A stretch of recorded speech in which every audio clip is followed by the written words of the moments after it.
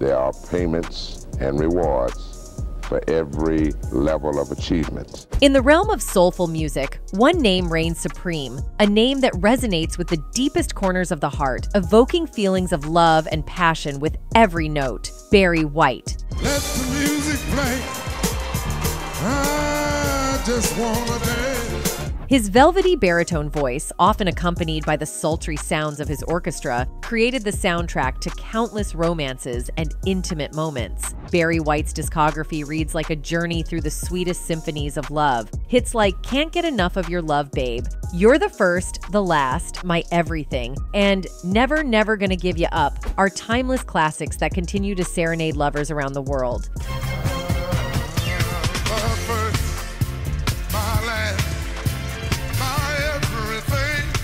His music transcended generations, becoming an anthem for lovers young and old. That music is my lifesaver. That's why I dedicated my life to that lady. Yet amid the harmonious melodies and passionate lyrics, Barry White's life was fraught with health challenges, weight struggles, and a love for food that bordered on addiction. These factors would ultimately set the stage for a puzzling and controversial end to the musical legend's life. In any case, Barry White's death was not only marked by sorrow, but also by controversies that extended into the division of his substantial estate. The intricate family dynamic he left behind included a legal wife, an estranged wife, adult children born both within and outside of wedlock, a girlfriend who had been his devoted companion during his final days, and a child she claimed to be his. One of the most contentious issues post-Barry White's passing was the distribution of his estate. While he had a will in place, it had not been updated to include the new individuals who had entered his life since his separation from his second wife, Claudine James. Consequently, his girlfriend, Catherine Denton,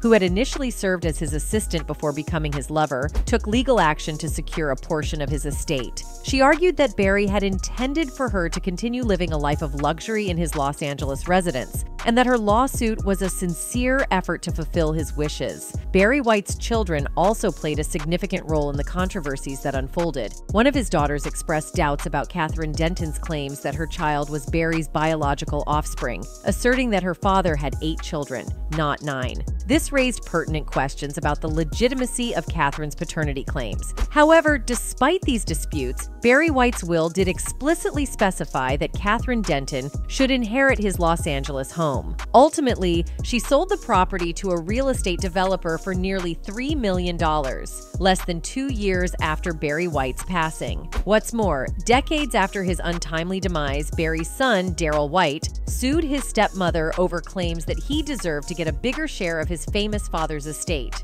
In 2017, Darryl filed suit against Barry's estate and widow Claudine White, where he alleged that he was never shown his father's will and is now almost broke and homeless after payments made to him from the estate dried up in September 2015. In the court documents, Darryl said he agreed not to challenge the amount of money he was getting after his late father's second wife told him he'd get his fair share. He then asked the court to give him access to the will and make a proper accounting of what he is due. According to him, Claudine was using up the money to support a lavish lifestyle. These are just a few of the scandals that have hit Barry's family since his demise. But let's go back in time and have a look at the life Barry led and what caused his untimely demise. Barry Eugene Carter, popularly known as Barry White, left an indelible mark on the music industry with his deep bass voice and undeniable charm. Born on September 12, 1944, in Galveston, Texas, Barry White's life journey was nothing short of a roller coaster ride filled with ups, downs, and sensational music that set the mood for romance in the 1970s and beyond. Barry White's rise to fame was not without its fair share of drama and surprises. From his early years in Galveston to his teenage escapades and life-altering moments, here's a juicy look at the man behind the sultry voice and the steamy hits that made him a legend. Barry White's parents, Melvin A. White and Sadie Marie Carter, never tied the knot, which led to a rather unique twist in his life. His mother gave him her last name, but as fate would have it, he later adopted his father's surname.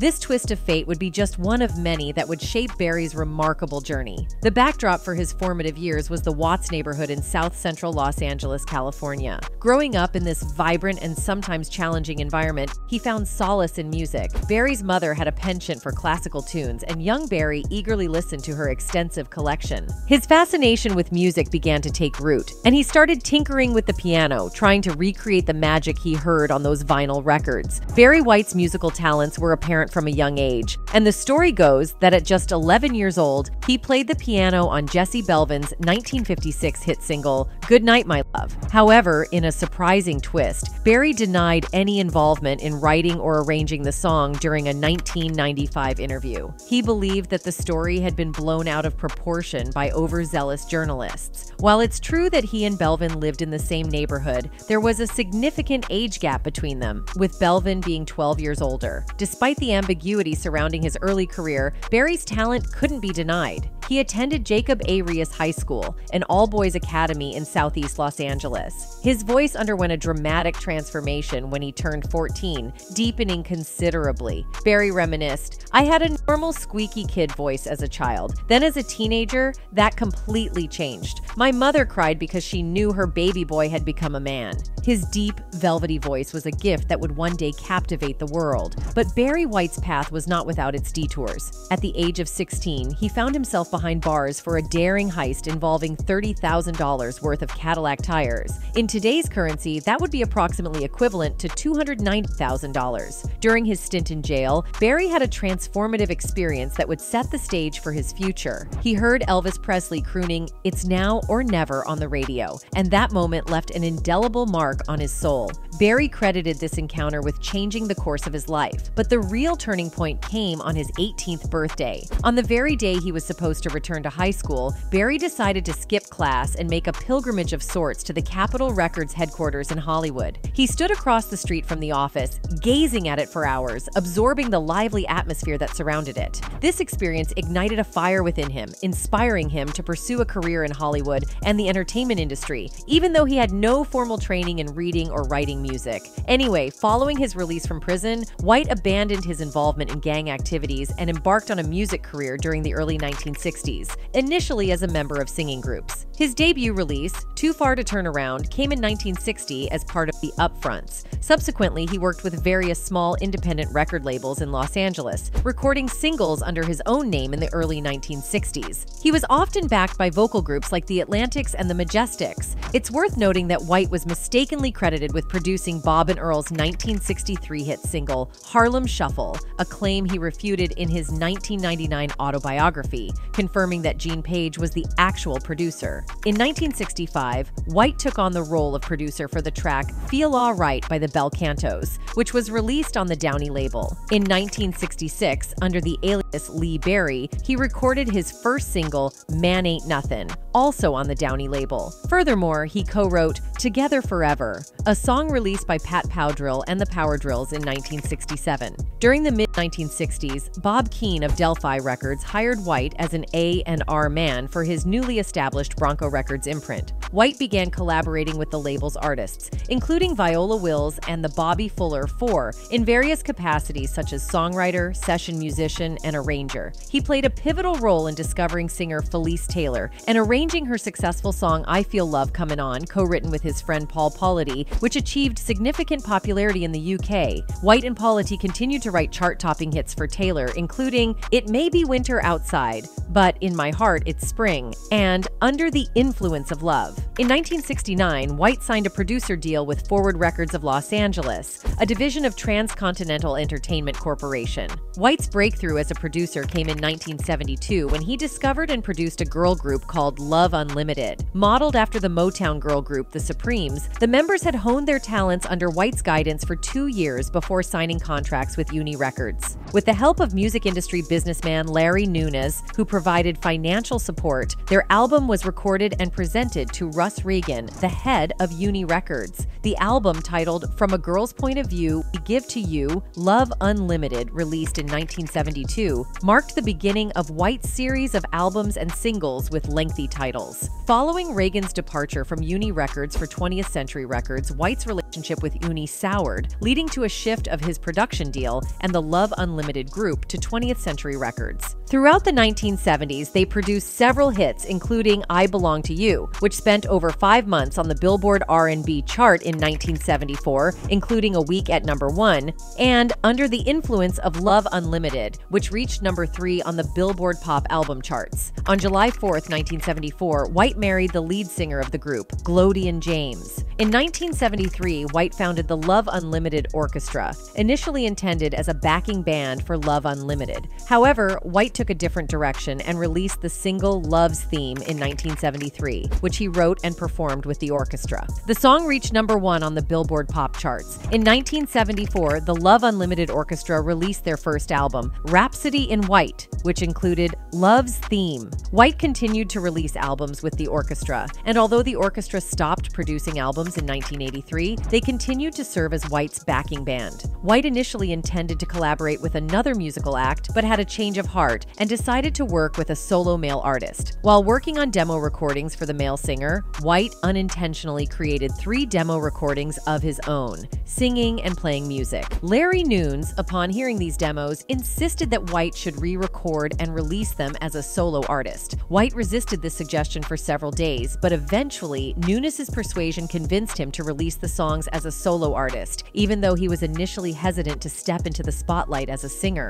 Subsequently, White went on to write several more songs and record them, ultimately culminating in the creation of a full album of music. Initially, he contemplated using the moniker White Heat for his solo venture, but he eventually opted to use his own name. It wasn't until the label copy was being prepared that White finally made the decision to embrace a solo career. This marked the beginning of his debut solo album, I've Got So Much to Give, which was released in 1973. The album featured the title track and his first solo chart-topping hit, I'm Gonna Love You, Just a Little More Baby. I can't help myself if I wanted to. I'm hung up. This track reached number 1 on the Billboard R&B charts and number 3 on the Billboard Pop charts in 1973, maintaining a presence in the top 40 for an extended period. While his success on the pop charts gradually waned with the decline of the disco era, White continued to maintain a dedicated fan base throughout his career. Despite releasing several albums in the following 3 years, he struggled to replicate the earlier successes, with none of his singles managing to crack the Billboard Hot 100, except for Change in 1982, which climbed to number 12 on the Billboard R&B Top 20. His record label venture imposed significant financial burdens on White, prompting him to shift his focus towards touring and eventually leading to the closure of his label in 1983. After a 4-year hiatus, White signed with A&M Records and, in 1987, released The Right Night and Barry White. The single Show You Right from this album made its mark on the Billboard R&B charts, reaching number 17. In 1989, White unveiled The Man Is Back and achieved 3 top 40 singles on the Billboard R&B charts. The 1990s saw a resurgence of White's popularity, thanks to a nostalgia trend for 1970s music. After contributing to the song The Secret Garden, Sweet Seduction Sweet, on Quincy Jones's 1989 album Back on the Block, White made a triumphant comeback with a series of increasingly successful albums. In 1991, his album Put Me in Your Mix reached number 8 on the Billboard R&B Albums chart, and the title track climbed to number 2 on the Billboard R&B Singles chart. In 1994, White released The Icon Is Love, which topped the Billboard R&B album charts, and the single Practice What You Preach gave him his first number on the Billboard R&B Singles chart in nearly 2 decades. The album earned a Grammy nomination in the Best R&B Album category, though it lost to TLC's Crazy Sexy Cool. In 1996, White collaborated with Tina Turner on the duet In Your Wildest Dreams. The same year, he contributed to the Space Jam soundtrack, featuring a duet with Chris Rock called Basketball Jones, a remake of Cheech and Chong's 1973 classic. White's final album, Staying Power, released in 1999, produced his last hit song, Staying Power, which reached number 45 on the Billboard R&B charts. This single earned him 2 Grammy Awards in the categories of Best Male R&B Vocal Performance and Best Traditional R&B Vocal Performance. Despite his soaring success, Barry White's life was plagued by health issues. He was a towering figure at 6 feet 4 inches and weighed a staggering 364 pounds, which categorized him as morbidly obese with a BMI of 44.7. The roots of his obesity can be traced back to his childhood, where food scarcity led to his later food addiction. You see, growing up in poverty with a mother struggling to put food on the table, Barry developed unhealthy eating habits, including stealing food to satisfy his insatiable appetite. His addiction to food, coupled with other risk factors such as smoking, led to severe health problems. Smoking was another major contributor to his deteriorating health. His biographer reported witnessing Barry White routinely smoke up to 150 cigarettes a day during their time working together on his biography.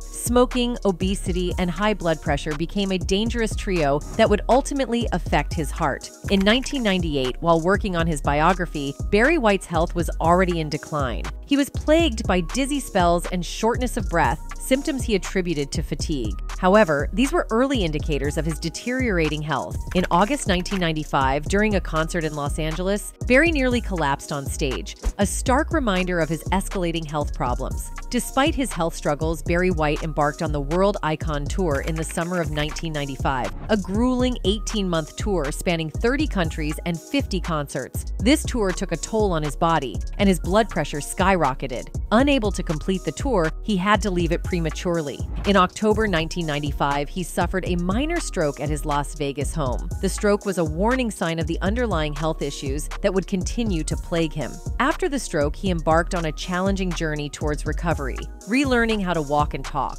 However, his determination to continue his music career often overshadowed his health concerns. Despite his family's best efforts to manage his health, Barry White's condition deteriorated further. He was diagnosed with kidney failure in September 2002, which necessitated regular dialysis. A kidney transplant was considered, but his health wasn't stable enough to undergo the procedure. As his health continued to decline, Barry White experienced a series of severe cardiac events, seizures, and strokes. He ultimately suffered a heart attack, leading to his hospitalization. The stress from disagreements about his care among family members and his girlfriend, Catherine Denton, added to his deteriorating health. Barry White's health battles ultimately took him to a point of no return. On July 4, 2003, at the age of 58, he passed away due to cardiac arrest. It was a somber end for a man who had brought so much joy and romance to the world through his music. In any case, decades after his demise, fans still consider Barry as one of the greatest music icons of all time. There will only be one Barry White. Rest in peace, big guy. You were and are loved by so many people all over the world, one fan commented. And another fan added, he was ahead of the pack when it came to his singing. Thank God for all the videos, records, and so on. Barry had a voice that was unique and will live on forever. Anyway, that's it for this video, folks. Bye.